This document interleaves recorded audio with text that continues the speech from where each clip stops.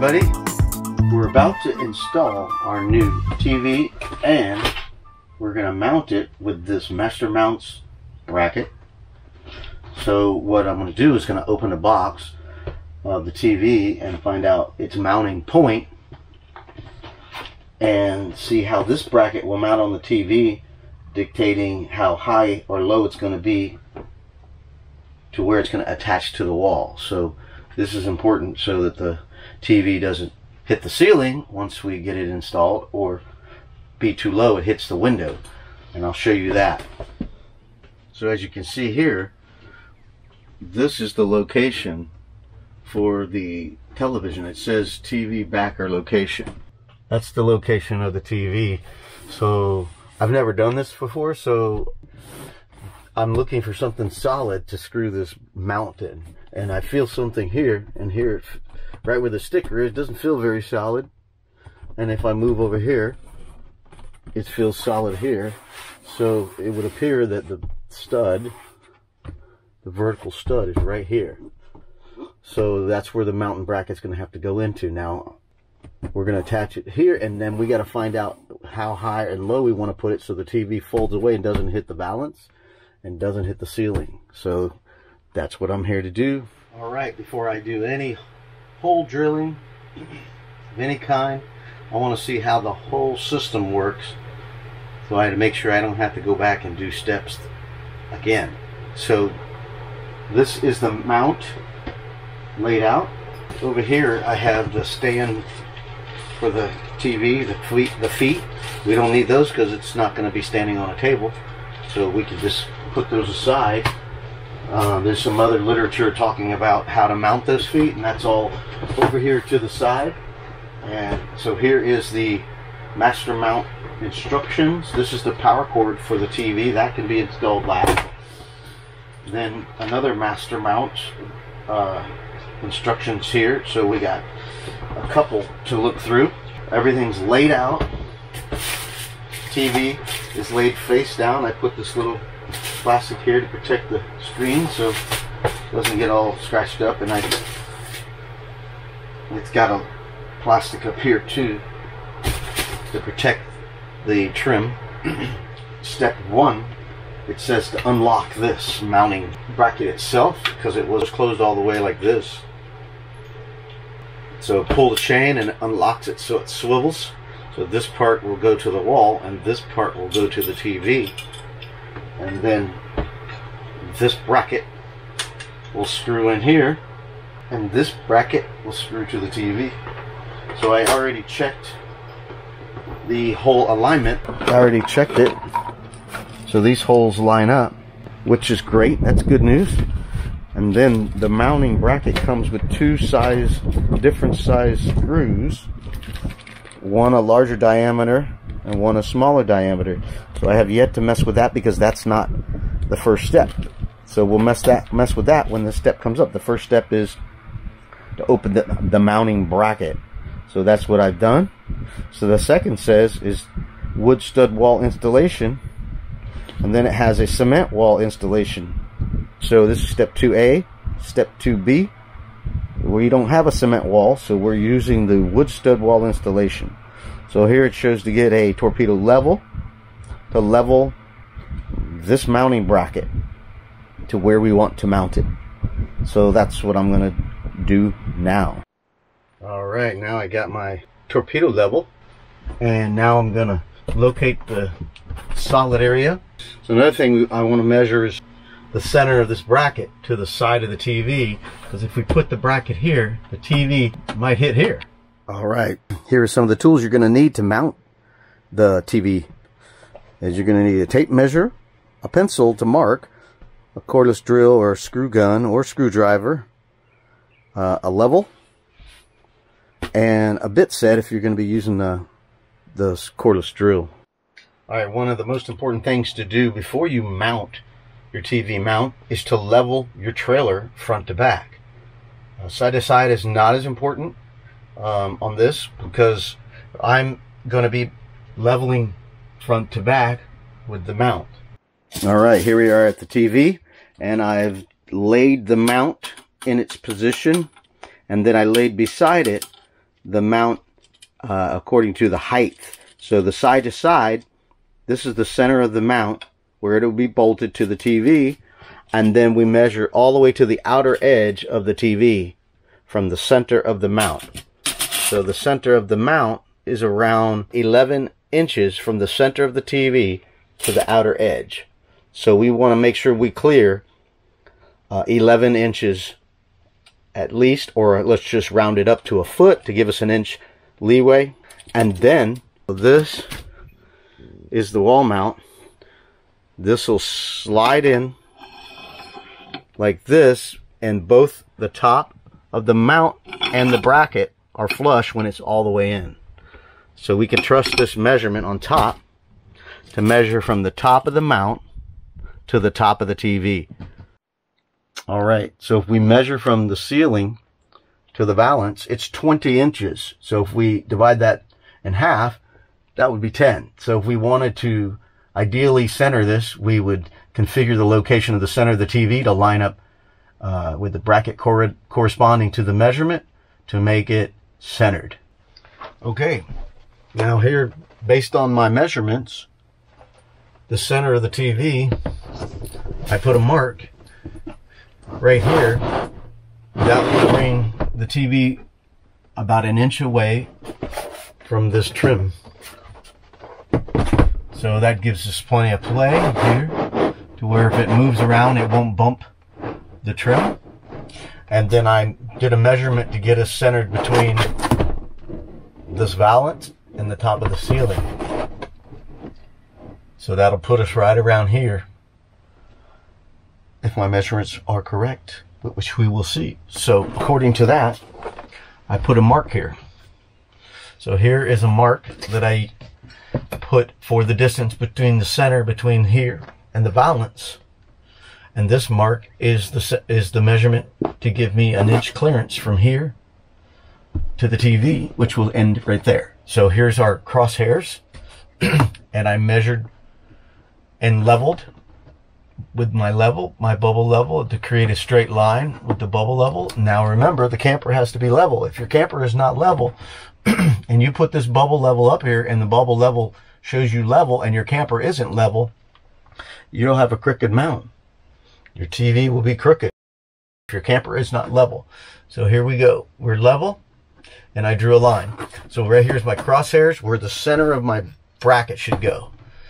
So the easy part is there is a hole right here to mark the center. So I can put a little dot here with the pencil for the center, and to double check, we got a level and a bracket. And the bracket can be moved slightly before you tighten the screws.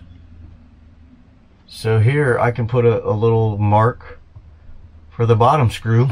We got our spots for both screws. So now I'm going to get the drill and drill a pilot hole, smaller diameter than the screw, so you can make it easy for the screw to go in. You don't have to put a lot of pressure on it. The drill will do the work and make a hole, and the hole smaller than the screw, then the screw will go. As long as it's not too big, you don't want that hole to be big. You want it to be small so the screw actually grabs the wood.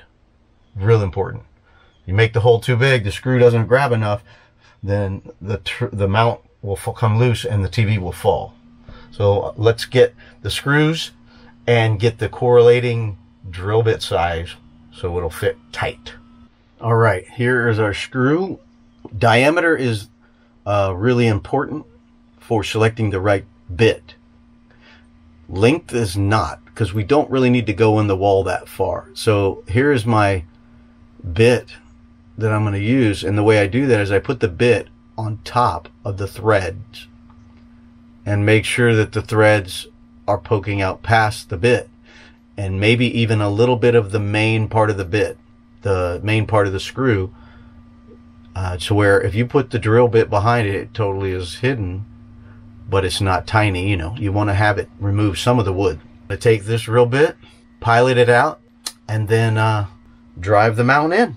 All right, I got my two holes ready, already marked.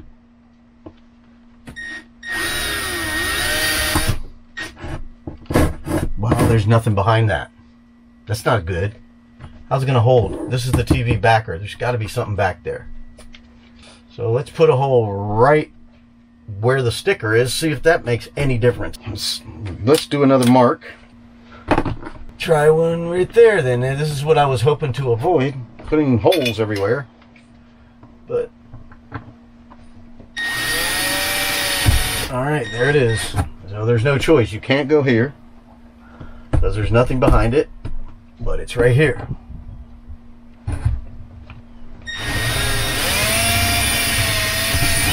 All right, there's the first one. All right, I got my screw bit ready. So let's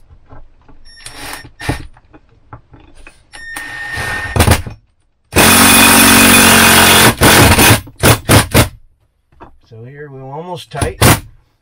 Leave it a little bit loose to level it.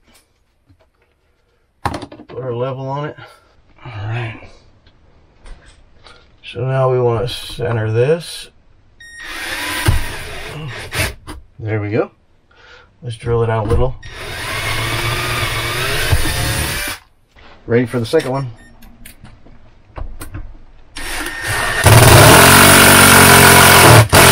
Now we can tighten this all the way. Gently. We don't want to over tighten. All right. All right. That's actually the hardest part, getting this bracket just right. So it's on there. There we go. So now we can mount the bracket onto the TV. Okay, according to step 3, it says to mount the bracket to the TV. So let's do that. All right, I turned on the fan because it's a little bit warm in here.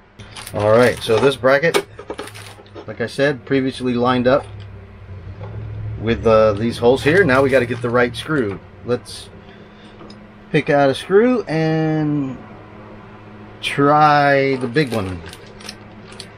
Now we got these washers we're going to use according to the instructions. I'm going to go with the screw.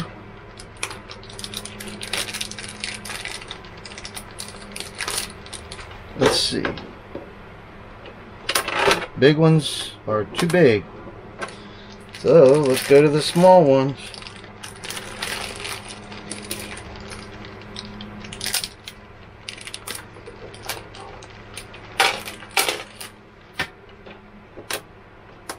Yes, small ones are it.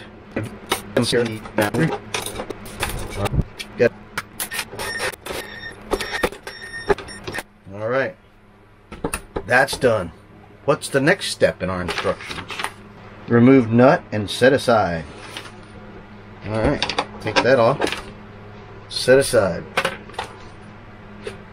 Now it says we can get our mount and get it in place. Let's do that. We got our mount. Look at that.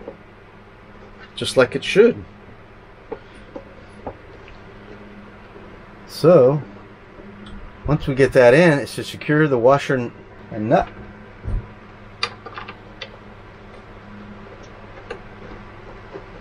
So we'll tighten these down and we should be good.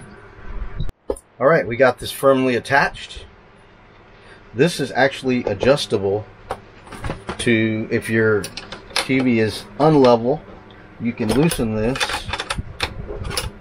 and pivot the whole bracket like left and right to make it level.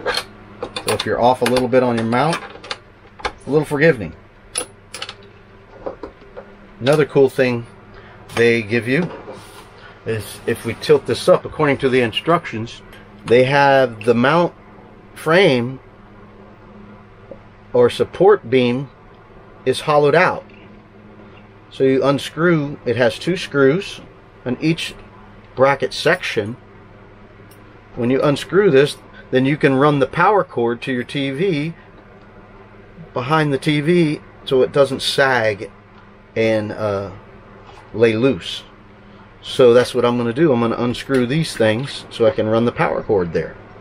That's really a nice feature. As you can see here, I ran the power cord, so I left, you know, slack so the TV can move around. So it's important to have some slack there so the TV, you know, can move around and not bind the cord. These little things were really easy. You use a hand finger screwdriver, not a power screwdriver, so you don't strip the screws out. This is just plastic. And there you go. Very simple. All right, here we go. Let's see what happens. All right. Went in the bracket. It did touch the ceiling, but it went in.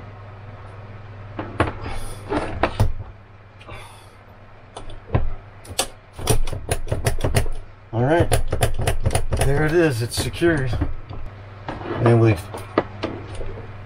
pull this when we want to watch TV in bed. It goes, that's fully extended, so you can pivot it whatever you want. And then when you're done and you're going to travel,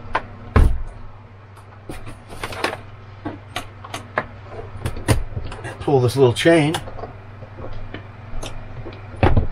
lock it in. Then you got to hook up your TV source. Right here is your coaxial to go in for the antenna on the camper. So we got to get a coaxial cable to connect the TV to.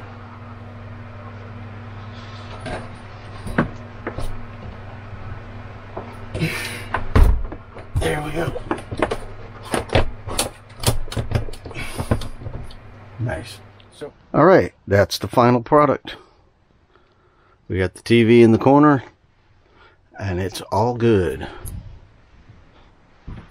Well, thanks for watching our video on how to install a TV mount in your RV and our Grand Design Transcend Explore 260 RB. All right. Hope you guys are doing well with all this virus stuff. And this is what we can do while we don't go out camping because they won't let us. So hope you enjoyed the video and look forward to seeing you next time.